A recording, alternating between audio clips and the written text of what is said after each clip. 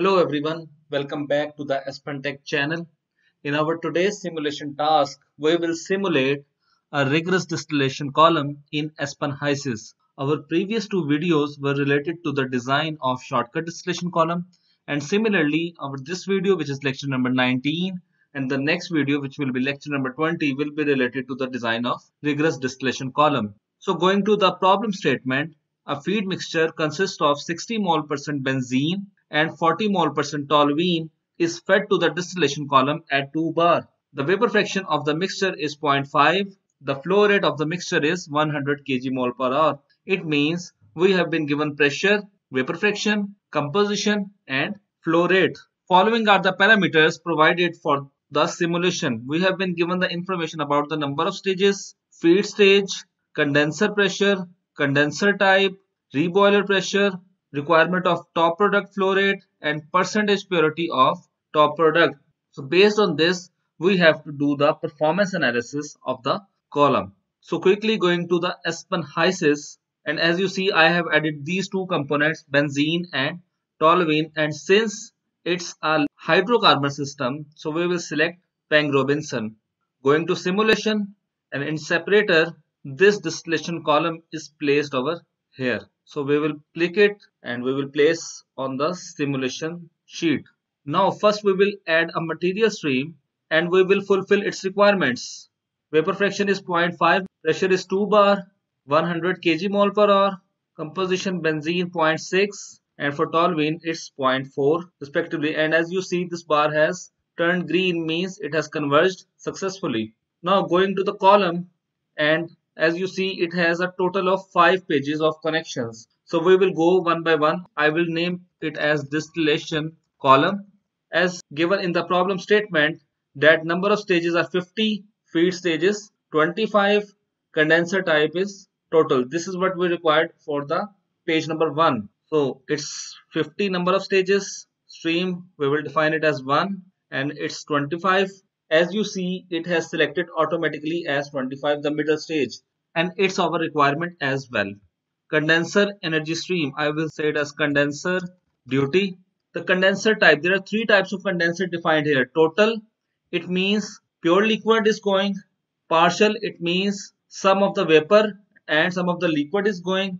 And full reflux means vapor and reflux are producing. So our today's task is to have a condenser type as total condenser, and we will label it as top product. Similarly, reboiler energy stream, reboiler duty and bottom product. So once after doing the connections over here, this next step has been activated and we have given stage numbering top down, like this stage is 1, 2 and so on. So clicking on next, reboiler configurations, once through, circulation without baffle, circulation with baffle. Since we are doing our first exercise on rigorous distillation column, so we will select it as once through and regular HYSYS reboiler. Clicking next, we have to give the values of pressure, what is the condenser pressure and what is the reboiler pressure. So I will take you back that the condenser pressure is 1.9 bar and reboiler pressure is 2 bar, 1.9 and 2 bar. Again going to next, optional estimates, that you can give estimates of temperature of condenser and reboiler. If you do not have these values, you can just click next. Now the liquid rate, we have been given the information that the top product flow rate is 60 kgmole per hour. We have to make sure that the flow basis is molar and 60 units are kgmole per hour. Click OK. And as you see, done option has been activated. We have not been given the information about the reflux ratio, so we cannot specify this value over here.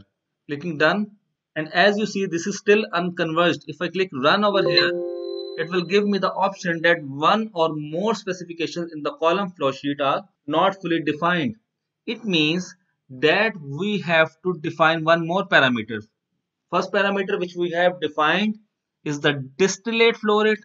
Now the second parameter which we have to define is given in our problem statement. It is asking for reflux ratio, but we have no information about the reflux ratio. What is the second information? That top product contains 99% benzene and 1% toluene. So going to monitor tab, and we will add spec over here. And what will be this specification? It will be column component fraction. And now in parameters, as you can see, name, component fraction, stage.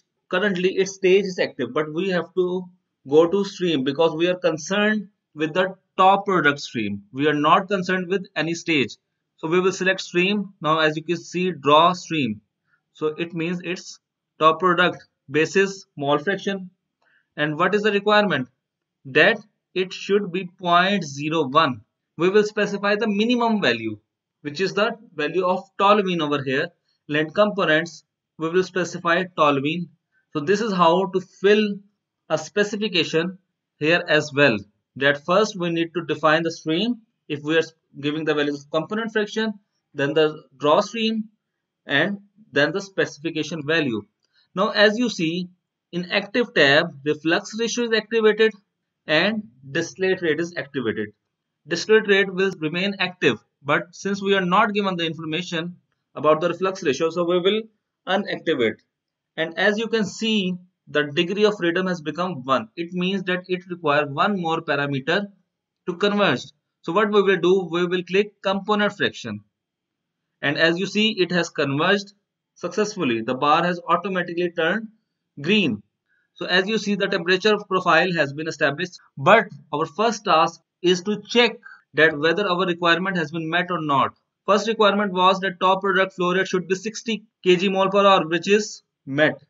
And second requirement was that the top product contains 99% benzene and 1% toluene, which has also met during the exercise.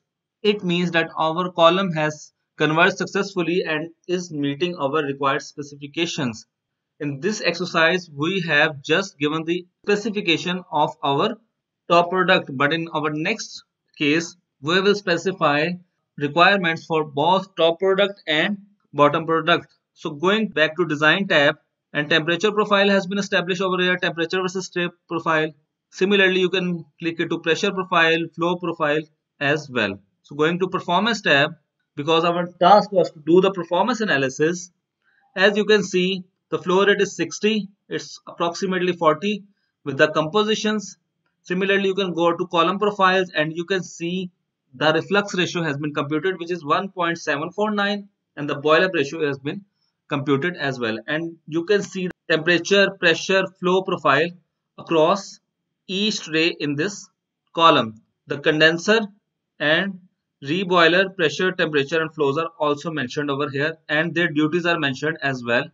That the reboiler duty is 8.052 multiplied by 10 raised to power 5 kilocalories per hour, while that of condenser is 1.163 multiplied by 10 raised to power 6. Similarly, you can go to feed products and you can see the values as well.